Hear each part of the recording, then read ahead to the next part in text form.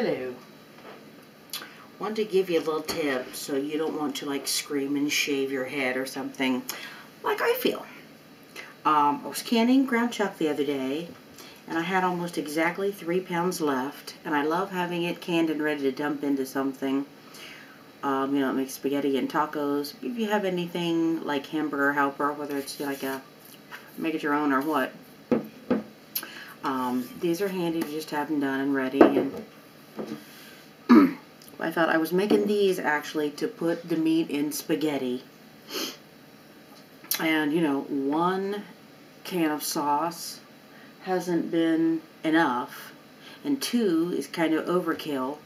So I thought, well, while I'm canning the ground chuck, I'll go ahead and split a can of tomato paste between the 3 jars, which I did, 1/3 of it in each jar. And I poured a little bit of water in, which I normally don't canning raw meat. I don't think I browned this. I don't remember. But I put a little bit of water in for the tomato paste. Yes, I canned it raw. And thought the grease and the liquid boiled out of the meat would blend with the tomato paste, and it would be hamburger in tomato sauce, and that would help stretch the spaghetti sauce.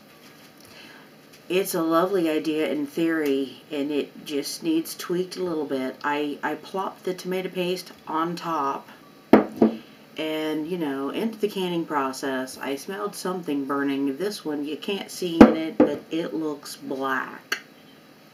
So does this one. So I would say, certainly when they're opened, probably every one of these will go in the trash. If you've canned anything, you didn't can it. You didn't do the work to open it up and throw it in the trash. So, here's my thing. Next time, get the tomato sauce out, stir it with a little bit of water so it goes in more like a liquid form, not some blob on top to fry. And this one looks like I just put a little brick charcoal in there. Like I said, it's not showing up good, but how hideous. So there's 3 pounds of ground chuck. At least it was on sale, but still, $2.49 a pound. There's $7.50 in meat right there in those 3 jars.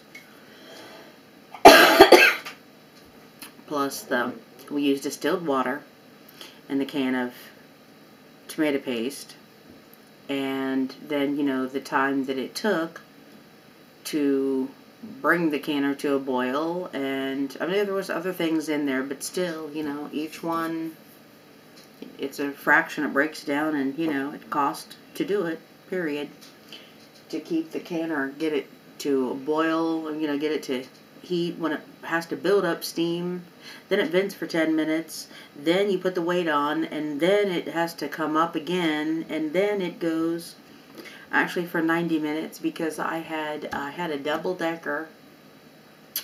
I had a full 7 pints in the bottom, and quarts, and 6 pints of things on top, I think. And I was going to make sloppy joe. We've been wanting sloppy joe. We've been wanting spaghetti, so that would have been like enough for both. So I thought, well, it's still on sale. We could grab some more. I could go ahead and can these since I have room in the canner. OMG, should have just ate the stuff. Anyway, if you try this, mix it down in however you care to stir it in, but it can't be just a blob on top. Learn from me. Anyway, like I said, I think it's good in theory, but in execution, apparently tomato paste doesn't love the canning process. Anyway, that's a little tip 2 ways for you, what to do and what not to do. And that's all for this one. Praise God, from whom all blessings flow. Ciao for now. And ain't no ciao for later on this one. It burn up.